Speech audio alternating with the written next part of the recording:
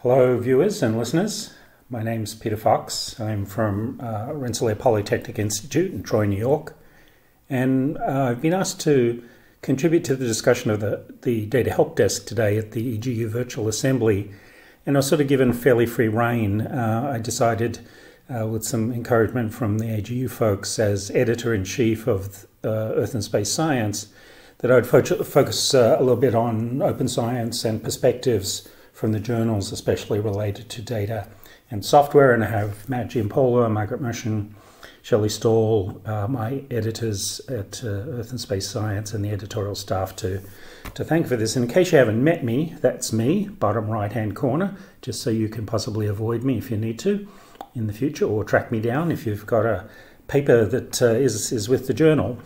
Encourage this material to be reused. You'll see the Creative Commons on the bottom left there with attribution, and certainly for non-commercial use. But what I'm about to say is my opinions, my views as Editor-in-Chief. They don't reflect the AGU or the publisher. Earth and Space Science is now 5.5 years old. It's a gold open access journal, and it features 3 main article types: research articles and 2 types of technical reports. It's not a data journal per se. It's not even a data science journal. It's a science journal that strongly focuses on data methods, algorithms, and you'll see more in a minute. 2 of the very important features of Earth and Space Science is that it features prominently in special collections that are collaborative with other journals, and that allows the publication of materials that otherwise wouldn't go with the science articles in those collections, but allow them to be part of the virtual collection, the special collection. And we are also a venue to receive transfer papers from other AGU journals. The editorial board, you can see down there. Some of you will recognize some names, and just to show that I know a few people, in the top right there, Helen Glaves and myself, that was at the Research Data Alliance meeting a couple of years, 2 years ago now, I think. And so hopefully you all know who Helen is, incoming EGU president. Why am I giving this talk, and why is this a hot topic for me? Because I'm going to ask you for some help at the end, across a whole range of roles that many of you listening or watching might play.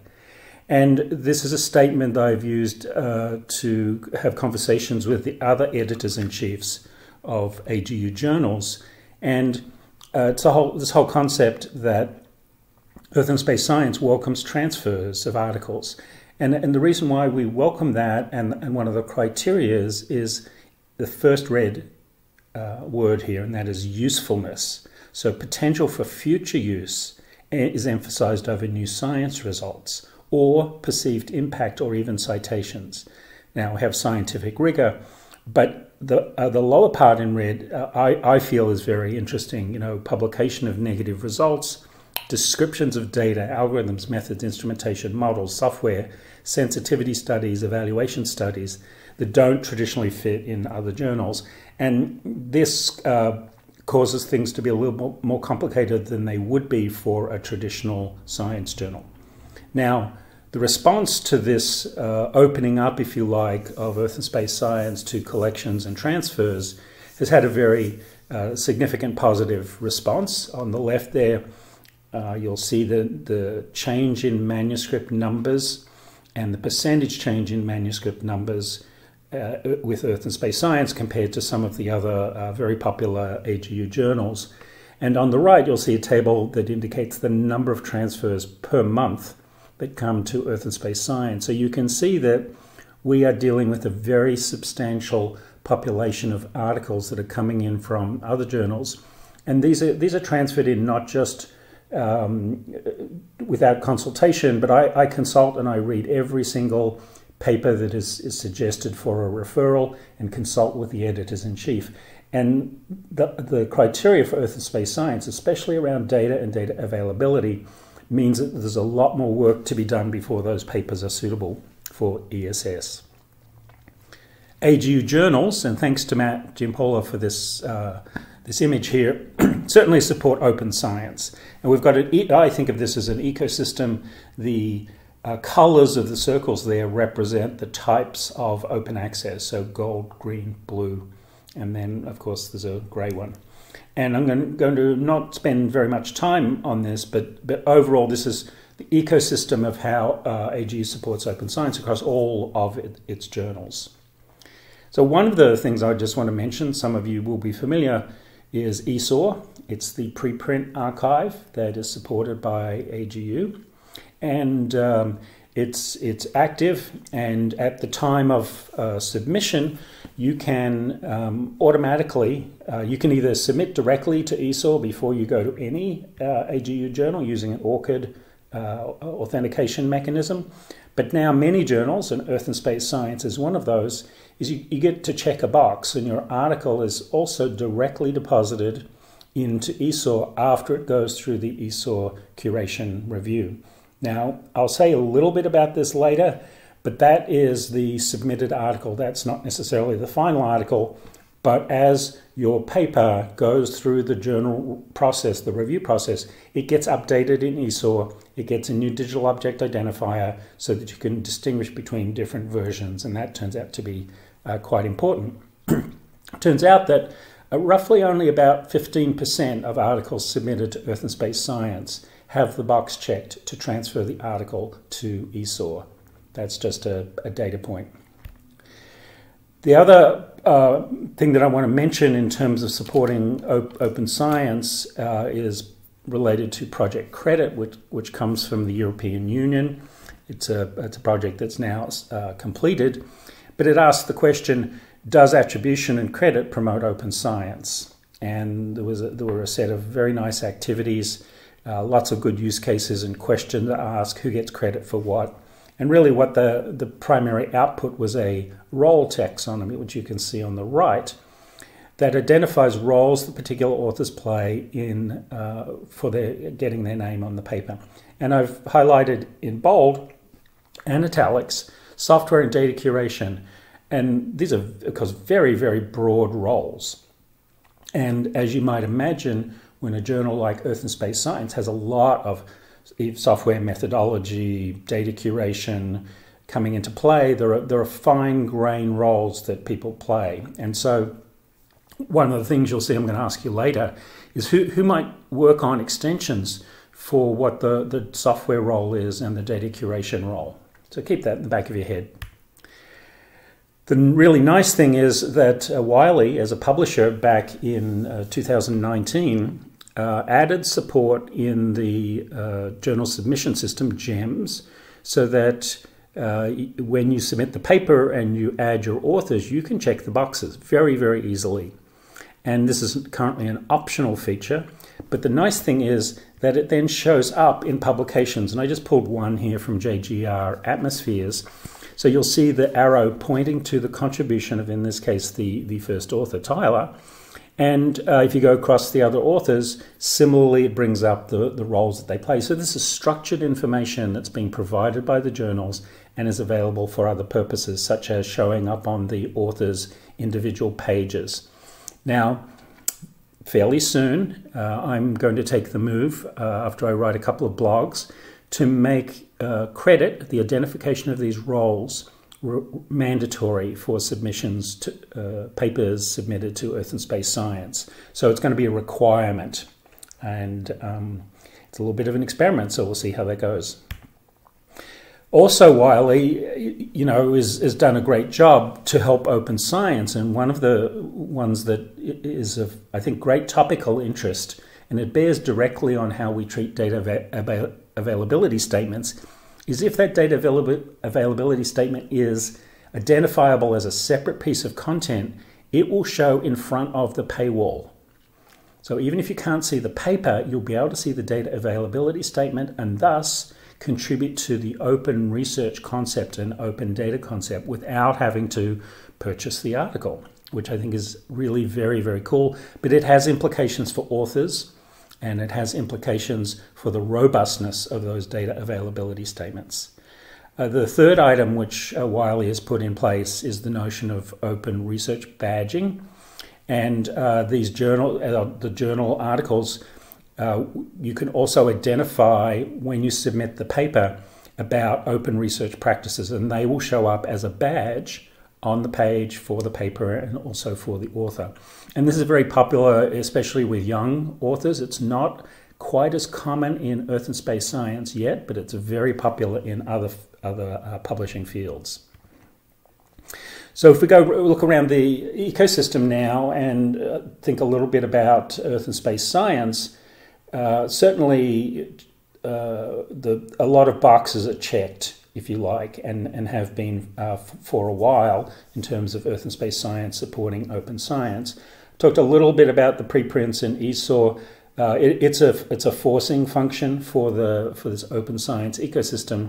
By now, I want to spend most of the rest of this time to get you thinking about what FAIR means for earth and space science. And really what it comes down to is that the culture, even around open science, but certainly around the contributions of data to scientific articles that would go to a journal like Earth and Space Science, has a lot of cultural heritage, if you like, rather than baggage. And we all know that you can impose things and ask for things, but culture eats strategy for breakfast. And so this is what I've been concentrating on over the last approximately year and a half as editor-in-chief.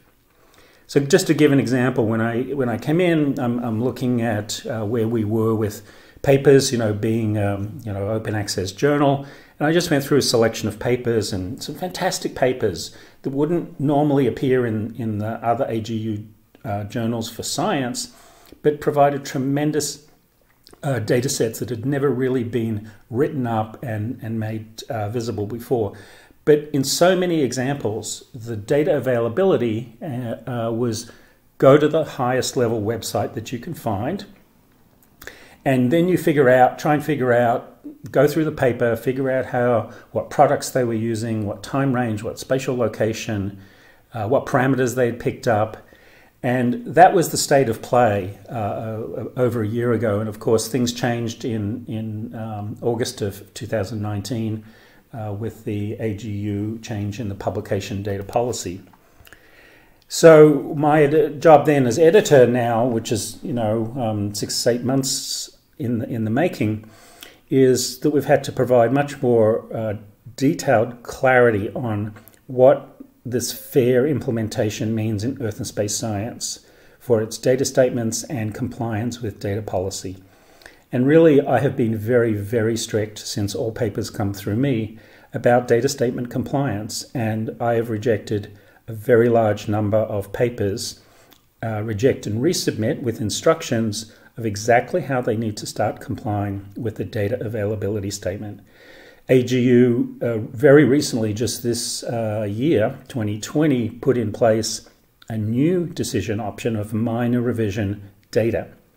And what that does is it doesn't reject the paper, but it gives you the opportunity to make a minor revision before I send it to an editor and thus out to reviewers.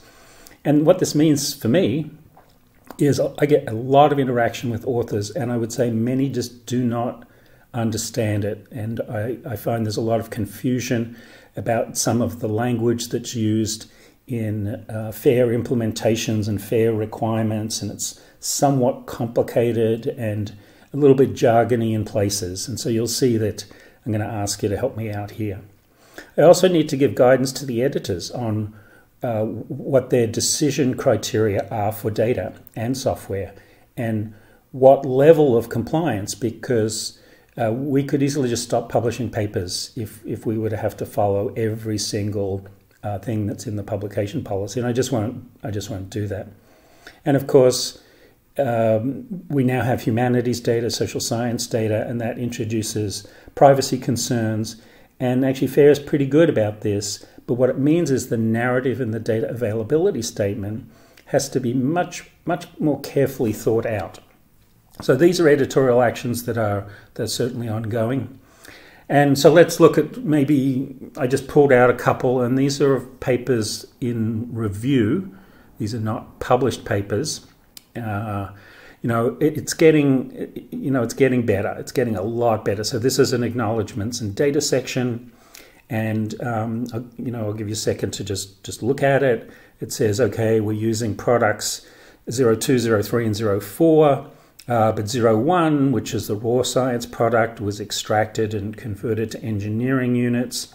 And you can find it at this particular place in a converted form with documents that describe the data and the format. That's fair. It's like, thank you, thank you, thank you. And then they go on to give DOI, dereferenceable identifiers for the other data sets. And then they go on to say, algorithms, here's where you go get some information on that. So we're getting there. We're definitely getting there in terms of data availability statements. Now, this one will need some review, updating before it gets accepted. But I just want to tell you there's great hope. I really like it. Here's another one that I pulled. Also some great detail here. The models that are used have been placed in Zenodo, and URLs there of how you get to the certain codes, and then the meteorological access, and then there's inventory data, and they tell you about access that are available after login. Now, so this has the makings of a good data availability statement, and then you get in the bottom right-hand corner, and this is what I see a lot, and that is, again, this defaulting to dumping people in at the top level websites and making them figure out exactly what they need to go search for. And in particular, the meteorological site from China, the default is in Chinese language. They've just put it in an English version, but it nowhere meets the criteria for the publication data policy. So this one, of course, will be revised, but it was sent out for review because they've done, you know, a 90% job on the data availability statement. So these are the types of actions that we're taking. So here's my call to action, and we're almost done here. I've got 5 needs here. And the 5 needs are readable guidance for reviewers. And this is something we're working on, the editors are working on with AGU staff, for what it means to assess a paper from a data methods, software, samples perspective, because the guidance has not been particularly clear or simple. We also need the data and software curators, i.e. the 2 roles in the feature and credit, to consider and participate in what would the sensible enhancement be for author roles in credits, so that when a paper is submitted, it doesn't just say software or data curation.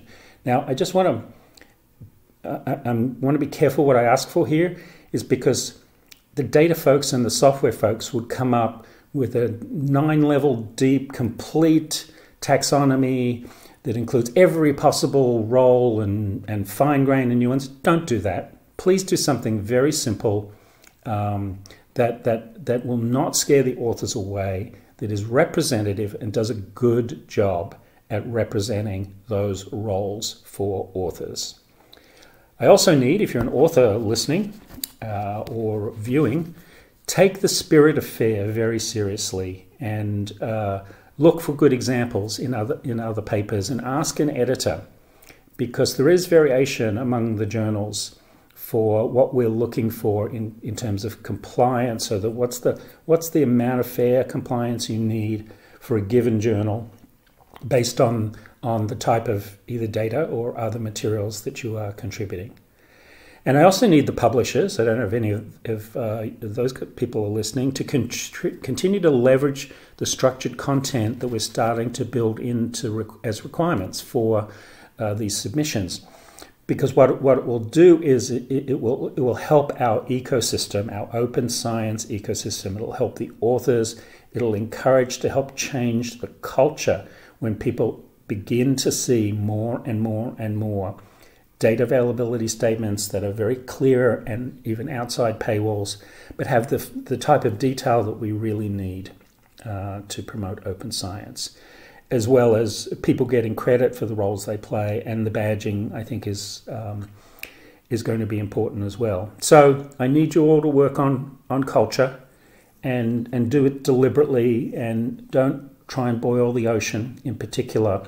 But I think there's really been some great progress. So I'll leave you with one thing, and this is a slide that I had from a presentation at EGU last year, and I'm really just going to put it up again, because what we're still talking about inside the journal is this idea of having a fair readiness level, similar to a NASA technology readiness level for papers and for the data and the methods and the software. So you might have a paper, and it might be at various stages of the journal process, and then there's a score of 1 to 9 to address findability, accessibility, interoperability, and reusability. And I just give you a made-up example here. And really what we're looking to do, of course, is, like most readiness levels, is by the time they get to the published stage, then they need to be really quite high in terms of readiness levels. And I also want to acknowledge that Margaret Mershon reminded me that shame works too. When a colleague's paper has all these good high ratings and yours doesn't, there's really an incentive there. So I just want to leave you with that, and hopefully you're all having a good virtual European Geosciences Union, and I appreciate your attention.